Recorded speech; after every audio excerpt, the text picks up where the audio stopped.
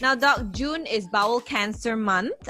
So let's try to understand more about this condition. There are more hospitals and clinics testing for COVID-19 right now, more so than bowel cancer. So what are some of the signs and symptoms of bowel cancer? Yeah, I think it's one of the commonest cancers, breast, lung, and then bowel. These are the three main common cancers. Really? And yeah, and I think especially for men, I think the second after lung, this is the second largest cancer. So with all this COVID thing going on, I think a lot of people have stopped doing a lot of tests that are, for other diseases. And I think one of them affected is bowel cancer. Now, the simple test we normally do is stool occult blood. That means looking for blood in the stools. And if there's blood in the stools, then it's a very early sign of or one of the signs of bowel cancer. And then the doctors will then call you in and then get a scope done to see whether there's really some growth there or is something else causing that blood in the stools. So all this because of COVID has actually been postponed. A lot of elective sort of scopes are not done routinely now. So I think that's one of the things that we're worried about, because best bowel cancer detected early, treated early, very good prognosis. Delayed treatment, and if it spreads, go to stage 3 or 4, then the prognosis becomes more serious. The risk of mortality is higher. So stage 1, stage 2, very good chance of recovery. So we want to detect this cancer early. Is that the only symptom, Doc? Blood in the stool? That's the earliest common symptom. I mean, later, of course, you can have things like pain, lower abdominal pain or pain when you pass motion, but that's already a early sign. Or, people even get problems with if the growth has not been detected. They can come with a problem with constipation, suddenly not able to pass stools and all that. So it's one or the other. You could go too much or not go at all. Yeah, that's right. So by then you're actually talking of something that's more delayed already. So we wanted to detect where you've got early symptoms where you just pick up blood in the stool. That means this is a screening test. They actually do a screening test to see for that. Because Now even they tell people. Yeah. Now, doctor, tell us about the complications of being diagnosed with bowel cancer. Again, if detected early, the doctors pick up early, surgery in the early stage will probably even sort of cure that cancer. But any delay, you can have all these complications, pain, constipation, bowel obstruction. Of course, the cancer can spread, and then you get all the other symptoms of, cancer that is, stage 3 and stage 4. So that can be many things, weight loss, tiredness, lethargy, poor appetite. Of course, ultimately you worry about the cancer itself causing that. So we want to pick it up early. So the earlier we pick up, the less the complications, less the risk of the disease spreading. So essentially, bowel cancer is a growth in the large intestines? Normally it's in the rectum, that's the commonest place, but it can be anywhere in the colon. It's a large intestine. So the rectum, the descending and ascending colons, but the commonest one is in the rectum. And like all other cancers, it is a growth, an abnormal growth in anywhere in the colon. In the intestine, yeah. Sometimes they start off with a polyp, then that polyp is precancerous, then it becomes cancerous. So sometimes doctors recommend that after 50, you should go for colonoscopes, especially if you've got a strong family history, then you should go for screening and scopes. Not, if any symptoms, you should go and get it checked out. So what are some of the treatment options available for bowel cancer? Is it the same as all other cancers? Yeah, I mean, bowel cancer, early detection, surgery is the best. You can, stage 1, you can actually cure it. Then, of course, depending on the stage, they look at local radiotherapy, they look at chemotherapy. A lot of the new therapies are there, immunotherapy. So, depending on where they pick it up, the different therapies will be there. Hopefully, if you pick it up early, surgery will sort of almost cure that cancer from spreading and you're safe. And if you don't catch it early, what is the worst case scenario? I mean once any cancer spreads, then your risk of dying prematurely are definitely very high. That goes for any cancer, stage 3 or 4. treatment normally doesn't do as well as stage 1 or 2. Yeah, but if people don't notice blood in their stools, right? It's sometimes you don't go and look at your stools after you've done You your just want to flush it business. away. Yeah. Yeah. So, And there's no so other then it's again, pain or like if you have diarrhea constantly, is that Does it feel like gastric? sometimes you get the symptoms like alternating diarrhea and constipation. mm, You suddenly get loose stools and then they go away, then you suddenly get constipated. So they call alternating diarrhea constipation can be one of the symptoms. Of course, weight loss can be another symptom. All these are looking at not early detection. Already. These are mm, already looking at this cancer is already spreading. mm. So that's why it's a screening. If you have risk factors and if you suspect, it's good to go and get just a simple stool or blood. They look at that. So All the right. flip side of this, doc, is let's say something like IBS, or if you're constipated constantly at a young age, does that cause bowel cancer? No, I think we still don't know a lot of the causes of cancer, but IBS doesn't normally cause cancer, and uh, constipation per se shouldn't. But again, things like low fiber diets, uh, all these are actually risk factors for cancer. So again, back to lifestyle, lot of foods that are refined, lot of toxic food. They say your good bacteria are reduced because of all the bad diet habits we have. So all that increases the risk of cancer. Also, high fiber diet actually protects you. So again, back to that, high vegetable fruit diet, high fiber diet will help. Healthy eating. All right. Let's move on to our next article. And this one is it's not easy to pronounce. I'll try. This one is about hemochromatosis. So doctor, what is it and why does it occur? Basically, it's a condition of hereditary. That means you inherit from your parents, and it's a genetic condition where your body absorbs too much of iron and deposits iron in different organs. Especially the liver, spleen, and your pancreas, and this can of course cause damage to those organs and iron overload. Basically, you have a lot of iron in the body, and so damage to the organs will occur. And you get a lot of symptoms like again things like constipation, weight loss of appetite, and so too much iron in the body can be actually dangerous. People get liver failure, so it's a genetic condition. Normally, our body can manage how much iron you need to store and how much to excrete, how much to absorb. So here they have lose that ability, and so it's actually a hereditary genetic condition that will have. Is it possible that we can take too much iron to cause hemochromatosis? Unless you're overdosing yourself, but normally you wouldn't come to the condition where you get such severe iron deficits. Your body can help to manage and absorb what it wants actually. Even if you take a lot, your body can adjust itself. I mean, iron is important for forming hemoglobin and all, but too much iron, the body then can't, excrete it, and then it start depositing in organs. So, and that's when you get damage of organs. So liver damage will cause all liver problems. Pancreas can lead to diabetes. So this is what you want to avoid. And the only good thing about is once you pick up the diagnosis, the treatment is very simple. That is phlebotomy. That means you go and just take out the extra blood, and some of these patients actually do monthly blood donations, or they actually don't donate. They just take out the blood and throw it away because of the iron overload. Then once it's stabilized, they can do it every few months to make sure there's not too much of iron accumulation in the body. So the blood is tainted? What is it?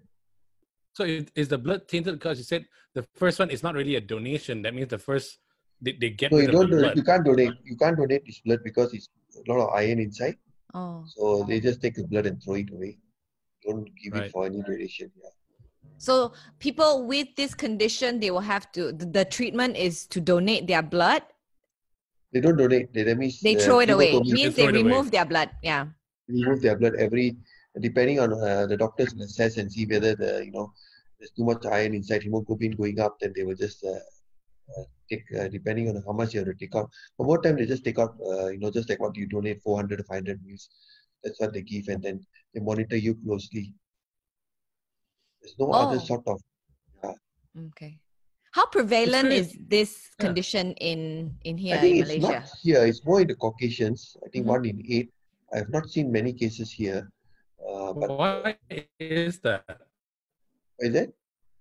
Oh no. Why is that? Why only Caucasians? I mean, there's some diseases that are more prone in certain places. So I think more prone there. I'm sure we have it here, but most of the doctors you see are called hematology, so they probably will see these cases. So I'm not sure how much is the prevalence in Asia, Mm, but definitely it's for 1 in 8 in Caucasians. okay. All right, let's move on to our next article all about Botox.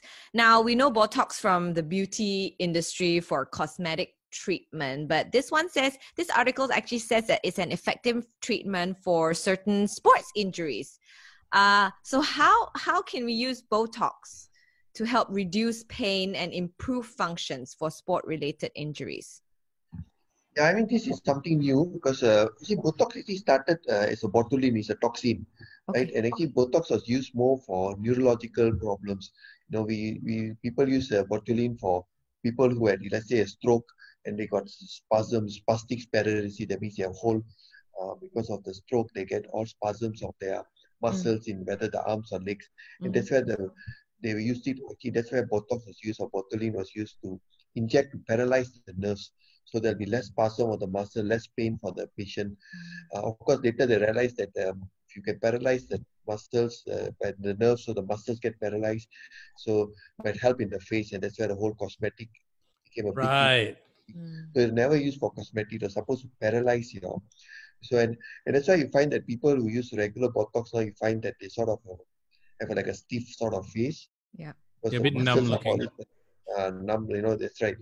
Uh, So I think the same sort of concept they're using it here to sort of reduce the spasm and the pain in patients with all these arthritis conditions. Uh, but like the article says, it's not FDA approved, so it's an off-label, Mm. treatment. So I definitely don't know any doctors doing it here. So it's new. And of course, when you're off-label, if anything goes wrong, then onus is on the doctor. So interesting. I think basically you're paralyzing that muscle so the pain will go away. Yeah. And so maybe if it works, maybe they can look at it as. But again, you have to look at it through a study and make sure it's safe in the long run before they approve. So FDA will approve or whether Malaysian Ministry will approve. So wait and see. But it's something interesting. If there are no other options and patients are really in pain, maybe then sometimes you can get permission to use as off-label. But if you So paralyze the muscle, can you get the muscle mass back, yeah, that's the other thing you have to worry about because especially if your joints, if you have to reduce that pain. So I don't know how they actually look at the mechanism going to work here, Uh, because they do say in the arthritis you inject into the joints. So I don't know how they reduce the pain, but I would actually want to paralyze the muscle because you actually lose the function of the muscle. So mm. I must be very careful. We know for neurological conditions it is definitely already approved. Of course, for cosmetic industry it's approved, but in joints and muscles, I think we have to wait and see, get more information, maybe do a real studies to see whether it works or whether it's actually going to cause more harm. Mm. So this is something that's still off label, so interesting, but wait and see. All Yeah, right. because I mean, in sports, some of them you see nowadays they do this ice bath thing, and then also and in some cases I remember it was I think Michael Schumacher, he had a really bad accident, and then they induced coma, kind of like to help the body repair itself. Does it work the same way in this sense? Yeah, but here you keep paralyzing that muscle, so it's actually a different thing. Uh, so that part might not be able to function. Mm. So I don't know how it works actually. So it's different of induced coma and all that's different. That you're trying to rest the body's brain. Mm, So it's different from that. Shooting Botox into your muscles. that's yeah. Keep it to the lips. Actually, it's to the face. I don't think they use Botox for the lips. Yeah. Then they have this like they look like that all the time. I'm like, what is going on, right? Yeah. Can't talk. You can't talk anymore. You're Right. paralyzed. Yeah. Then you have no wrinkles at all. Your face is like that. And then right. Yeah. I'm really sad. All right, let's move on to our next article related to COVID-19.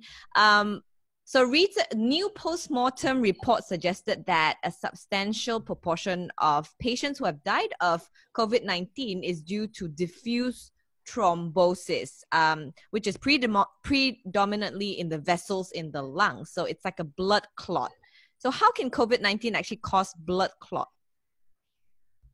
I mean, they've seen this in different viruses, but COVID seems to be quite, in certain group of patients, and not all, the ones that are very ill, and they get this sort of blood clots in the vessels. And the lung is, you normally get a deep vein thrombosis in the legs. Yeah. They call it economic class syndrome. You get clots in the legs, Yeah. and the clots can break and go right into the lung and call what they call pulmonary embolism. So you can get a blockage of the artery in the lung, and you can suddenly, collapse and even die from that. So that's what they're seeing in this COVID, where they see a lot of clots in the lungs, and that is actually more, and that's probably causing some of the mortality in the COVID. Why that happens, they're not sure. Whether it's a virus damages the endothelium of the vessels and that leads to clot, whether it's an inflammation that's occurring that's predisposing these patients who have clots, and whether there's certain groups of patients who are more prone than others, because only 20% seem to get severe disease. So I think we're not sure, but definitely they know that one of the problems is the microthrombosis that keeps on occurring. They've also got patients who have strokes. We've got patients who have heart attacks from COVID. So this is all part of the whole thrombosis that's going on in these people, triggered off by the virus, right? So, but really probably a combination of things that are happening here, and not easy to treat because they're giving platelets or anticoagulants that don't seem to work. So it's a lot of supportive therapy, and so I think so all you know is that if you get severe COVID, you are prone for thrombosis, and this can cause more severe disease and can lead to death. Are you able to do a CAT scan or an MRI scan to find where these blood clots are and remove normally them? we do a CT angiogram. That is not in COVID, because COVID is a sick patient. But let's say you get a patient who got a pulmonary embolism. We suspect it's a pulmonary because the patient has difficulty breathing, complain of pain.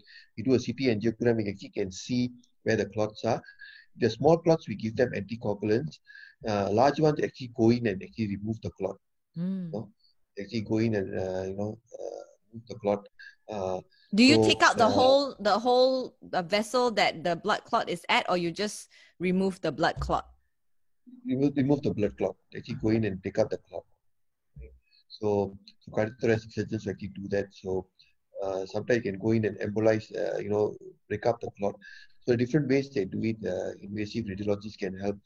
So depending on the size of the clot and whether medical treatment or surgical treatment, especially these are actually very already in a serious state, and mortality is quite high. But that's for a normal pulmonary embolism. But people with COVID, I think they're too ill to do anything. So a lot of supportive therapy and hope. I'm just wondering whether these patients had some pre-existing condition with their lungs, maybe if they had bronchitis or... We don't know, because I think the risk factor. Smokers, more high risk. People with chronic diseases, people with obese, diabetes, hypertension, kidney disease are more at severe risk for this disease. So probably these people are already predisposed to forming clots, because these things like obesity, diabetes, hypertension itself is a risk factor for forming clots. So you get a severe disease like COVID, and it just makes the whole thing worse, exacerbates the whole condition. So I think you're right that they probably have a predisposing factor. They already are patients who are not very healthy, immune system is weak, and they already got other issues going on. And COVID comes and just causes all the problems, and they are more prone for clots. So it's sort of like COVID, this virus triggers all these other things to happen. And made it worse much faster. In a patient And the patient already predisposed to these conditions. Mm. Mm. Okay. That's scary because I've got bronchitis. Oh, I had bronchitis. So I'm like, this Oh, that's discussion is different. very You're scary right over now. already. No, but if I remember correctly, there's no blood vessels inside the lungs, right? We have our bronchioles and our Yeah, the the alveolus little and yeah. Yeah. Is it So, inside the but you lungs? definitely, The blood clot is yeah, outside or definitely inside? inside because you have vessels. You cannot, of course, you got bronchioles and your alveoli, but you still have blood vessels to supply the blood to the Mm, lungs and take away the blood. So they are. okay. what I'm wondering about, because at one point I remember I had to have a chest scan, and I had something called, what the doctor said, I had severe, not severe, I had scarring on my lungs. Is that the same thing? Is that clotting in my So scarring is a lungs? damage, previous damage that, yeah. So that's basically different. That's you had already had some, uh, whatever caused the scarring, maybe had infection before, and there's some damage to the lung. So that is just a damaged tissue there.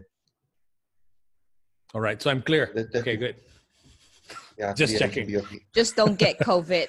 Just checking. Yeah. Wear a mask everywhere. All right.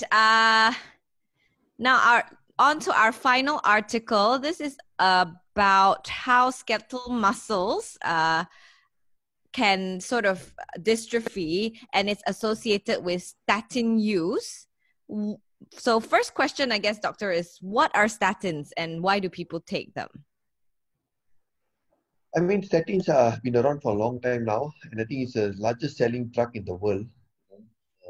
It's a blockbuster pharma drug, isn't it? I think the companies that have made statins, made a lot of money, and everything was cholesterol, cholesterol, cholesterol. So people take Mm. statins to reduce cholesterol. Okay. At one time, it became such a thing that they said that almost everybody should be on a tablet of cholesterol. But so I think that was what statin was. You know, and there are many brands out there, different types, but they all do the same thing. They reduce your cholesterol, see the bad cholesterol. But over the last few years, there's been a bit of controversy now whether statins really do what they say they do, and whether everybody should actually take cholesterol. So now the thinking has slowly changed. Now they say that if you don't have risk factors, then you might not want to start with statins first. You must try your lifestyle and all those things first. So, because now they find that statins do have side effects. One of them is the muscle pain and muscle weakness. Rarely even can cause muscle damage called rhabdomyolysis. Very rare. They say symptoms of muscle pain and muscle inflammation can be about 5%. Some people even say up to 20-30%. So, uh, so if you take statins and you got muscle pain, normally when you start people on statins, the two things we check after a few weeks is the liver and their muscle enzyme. See whether there's any inflammation because it affects the liver and the muscle. And if they're normal, then you know that, okay, they don't have the side effect. If they are raised liver enzymes or raised muscle enzymes, then we actually advise you to stop that statins unless it's really your risk factors are very high. So what So is if you causing the got liver to fail? liver inflammation, that is one of the side effects. So these are all they say rare, but 5 to 10% is still there. So memory issues, risk of even getting diabetes. So these are all the side effects. So for me, I think statins, depending on where you are, if you are, let's say, someone who's got hypertension, diabetes, really overweight, strong family history of heart disease, or you have heart disease or stroke, then your cholesterols are high, then no choice, like you have to look at statins to bring down your cholesterol. But let's say you're a healthy person who's gone for routine checkup, you don't smoke, your ideal weight, you're exercising, you're quite careful, and you find that your cholesterols are high. Now, 80% of cholesterol is formed by the liver, right? So it's difficult to bring it down by diet alone, but 60% of this cholesterol is excreted from the liver into the bile and then reabsorbed in the later part of the intestine, small intestine, gets reabsorbed. So that's why, sometimes they talk about oats helping you to reduce cholesterol. Yeah. So what it does is it binds in the cholesterol and takes it out. And there are medications and that actually can do that. So I would still try exercise and diet first, then try cholesterol binders, which are very safe medications that will help to reduce the cholesterol. And after 3 months of that, if you still cannot bring down your cholesterol, then can look at other drugs that are non-statins. So Mm. that can also help the cholesterol. And I've used statins as a last resort. Yeah, because But once you again take now, statin, you can't stop, right? It's like you have to take it long term already. the If thing that's is, if you stop your cholesterol will go up. So I find patients who have taken statins to bring down their cholesterol and change their lifestyle, lose weight, do all the right things that they're supposed to do, and slowly we have been able to take off their medication. So it's not, even diabetes, hypertension. Now we don't believe anything is lifelong. Can bring down your risk factors, bring down change your lifestyle. People have gone off the drugs. I got patients who have lost 20 kg suddenly, no more diabetes, no more hypertension, high cholesterol has gone away. So it's again your lifestyle. So I always want people to try that first, lah, Mm. because statins, though been around for many years, they have their own side effects and long-term effects nobody knows. Mm. So, uh, no choice, high risk factors, yes. Low risk factors, try other methods Other before you methods. go on the drugs. But what kind of side effects does it cause to the muscles? Like what kind of problems will it cause to the Inflammation, muscle? muscles Inflammation to the inflammation. muscles. Yeah, Okay. yeah. Your muscles, you can see your muscle enzymes will go up. So you get a lot of pain, a lot of aches. Some people actually they can't play golf anymore, for example, because there's weakness of their muscles, inflammation of the muscles. Suddenly they've, imagine all the time you're getting aches and pains all over. Mm. Life is not so nice anymore. You Mm-mm. feel like you're suddenly old. So Correct. uh, Because I know some people who feel worse after having to take statins because they needed to yeah, take their cholesterol level down. They're weaker, they're slower. yeah, all that do happen, and people having issues with their memory gets more fuzzy. So if they have this type of side effects, I would actually want them to try alternatives before they take the statins. Because I have an auntie who's been taking statin long term, and suddenly she has like muscle dystrophy in the thighs, like she can't really walk properly anymore. Could it be caused by the statin? Don't know because whether they check the muscle enzyme, because if she had inflammation of the muscles and she didn't know about it, Uh-huh. and they some aches and pains they don't bother, and slowly the inflammation will lead to muscle damage, and then she could have that because of I don't know whether it's because statin or it's something else, Mm. right? So, Mm. but it could have been, So So sometimes moral people of the just take. story is just try not to have to take statin though. Try other ways, right? That's why talk to your doctor before you jump into anything. If you have a Right. lot of risk factors, sometimes you got no choice, But a lot of time people take a drug and then after they don't bother, they go Mm. back to the pharmacy and they keep on taking the same drug. So that's why it's important that you actually every few months, if you're on medication, see your doctor, get some bloods done every few months to make sure that you're on the right track. So normally people on statins, I'll check the liver, the kidney, muscle enzymes, and also of course check their cholesterol to see whether it's in the right levels.